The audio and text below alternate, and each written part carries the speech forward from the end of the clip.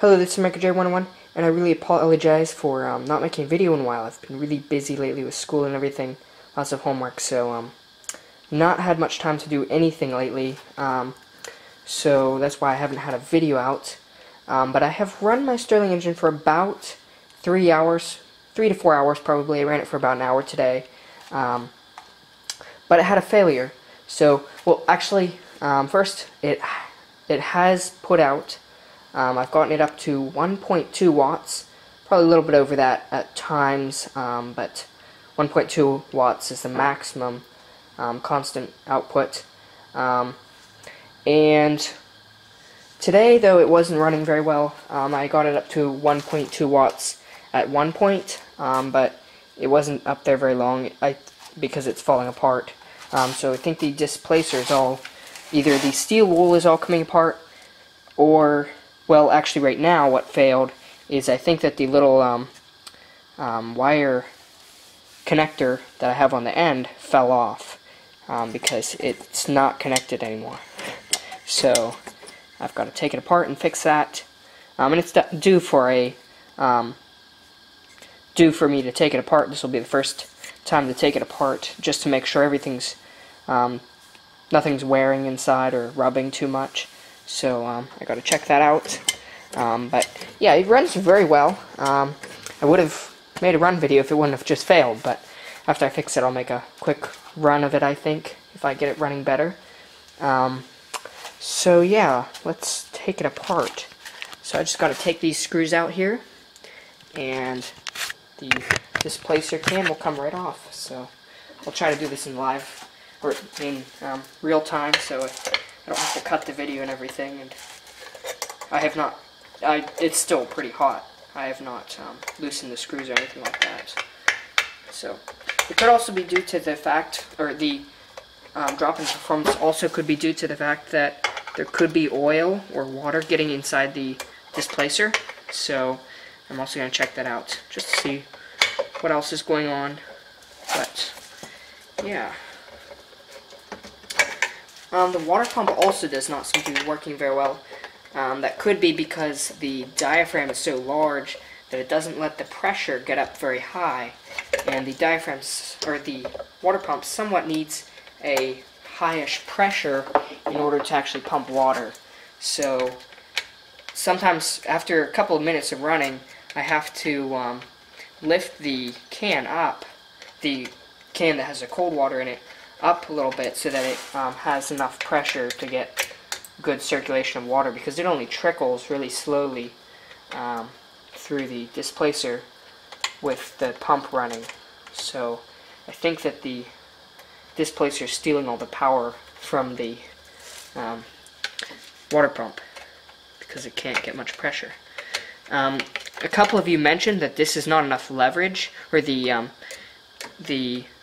diaphragm is not getting enough leverage, but actually that is the optimum place right there. I have tried multiple other places, and I have not been able to get any more power with those other places. So that right there is where I get 1.2 watts. But it depends on what temperature you're running at. If you're running at a slightly higher temperature, then you'll want to move that up a little bit to get maximum performance out of it. And if you move it down, you can run it off a much lower temperature. So, but yeah, take this off.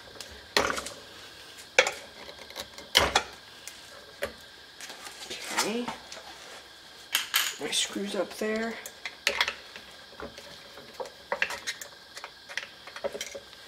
Back here is going to be hard to get out.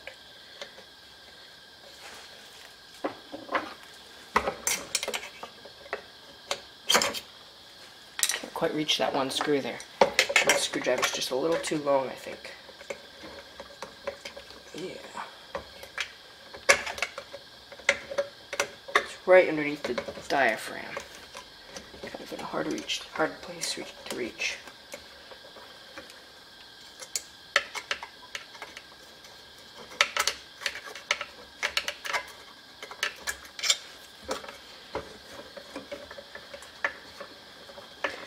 The kind of oil that I'm using on the push rod is actually bar and chain oil, which is for chainsaws, because it seemed like a good. It's like a gear oil, pretty much. I think it's not too thick, but it's not too thin either. So, and I was out of motor oil too, so that's what I normally use, but I'm out of that, so I need to get some somewhere.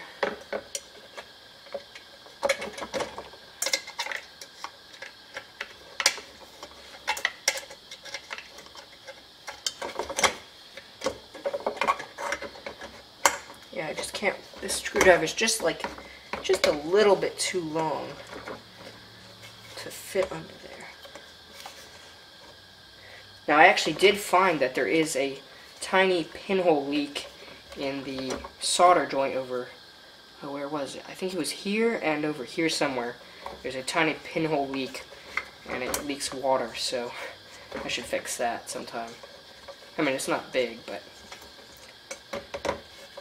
it does make a little pool there after a while of running. Let's see if I can get this screw out now by hand. There we go.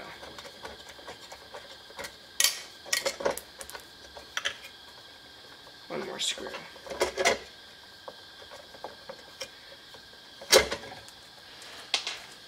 Lots of oil all over everything.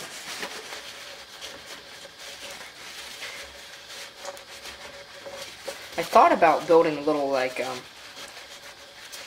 cup thing or funnel around the push rod there for oil, but I think that if I did that, too much oil would go into the displacer and it would probably fill it up after a while. So there, yep, it fell off. So let's see. Let's get this into the camera frame here. So here's our seal. Looks fine. Not too much rust on there or anything like that. Let's get the displacer out. Yep, so it fell off.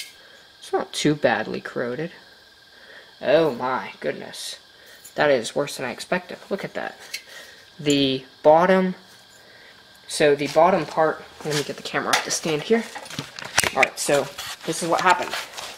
So this used to be, there used to be one of those on the bottom. And it's made out of aluminum, it's the bottom of a can. And it looks like it totally disintegrated. Absolutely, totally. Look at that. It's gone.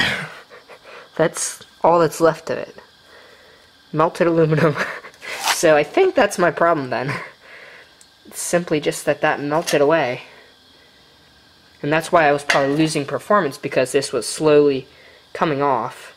And it was probably just held on by the screw. I had thought that this connector there came off, but it hadn't. So, I guess I'm going to have to figure out something else to make that out of. Aluminum is not high enough temperature. But I had this glowing pretty good when I was getting half a watt out. So, probably didn't like that too much. Doesn't look too rusty in there. It's holding it pretty well, I think.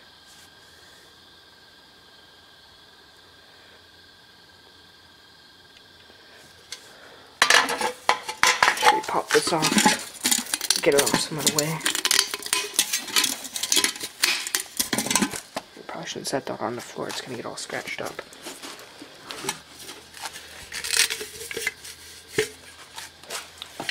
Try to do it with one hand.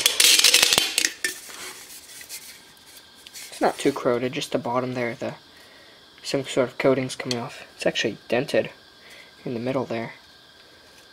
Huh. Might have to bend that back. Well, maybe I'll just leave it like that. Yeah, there's not a lot of wear in there, just a little bit from the steel wool rubbing up against the side. But this is actually really compacted down. That should be a lot. That should be about half of this, and that's only about, that's like nearly a quarter of it. So that's probably our main problem. This got squished down because it was falling off. It's got some pretty good heat damage too. But yeah, so somewhat catastrophic failure there. Totally melted it. I did not expect that. Well, I guess I'll have to fix that sometime. It's kind of charred looking. Probably from oil getting... Yeah, it looks like oil. Probably oil residue. Probably oil would drip down here, and then that would get soaked into here. And when I'd start it up, it would probably burn off and then leave the residue up there. Well, not really burn off, just kind of... Yeah, kind of burn off. So, I don't know what else to say. It looks like I'm not going to get it running tonight. So, I guess that's about it for now. So, stay tuned for another video of it running, or fixing it or something like that. So, that's about it. Thanks for watching.